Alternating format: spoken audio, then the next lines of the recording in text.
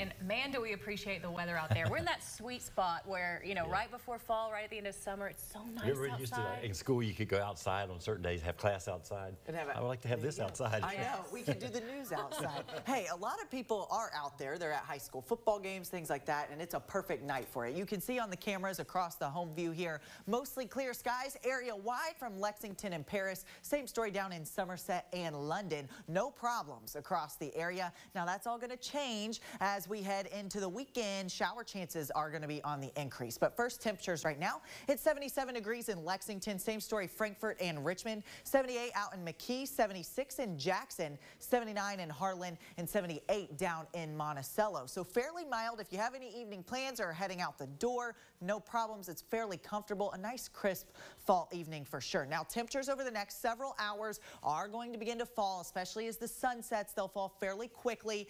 If you're headed out to any high school football games, by the fourth quarter or so, could get a little chilly with temperatures in the 60s, and you won't have the heat from the sun. So maybe take a light jacket.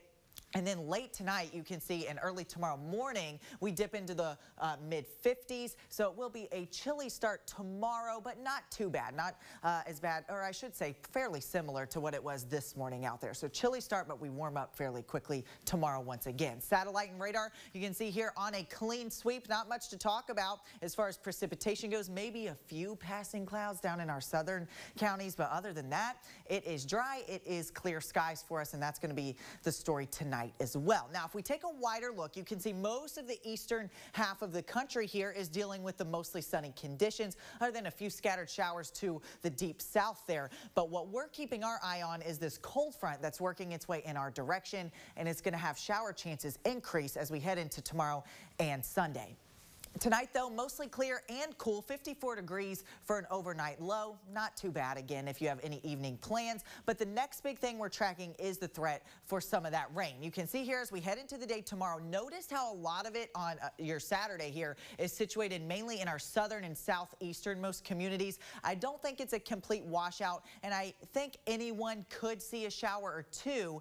Everyone, I feel like, has a greater risk, though, as the cold front begins to pass through during the day on Sunday, bringing the chance for some more of those scattered showers. And really, we're just dealing with the cloudy conditions. So if you're headed out to the UK game tomorrow, an isolated shower is possible, but I think most of us are dry. It won't be too bad out there. 7-day forecast looks like this. You can see here plenty of sunshine this evening and clear skies into the overnight. Chance of showers over the next couple days, but next week looks fairly nice for us. No problems at all.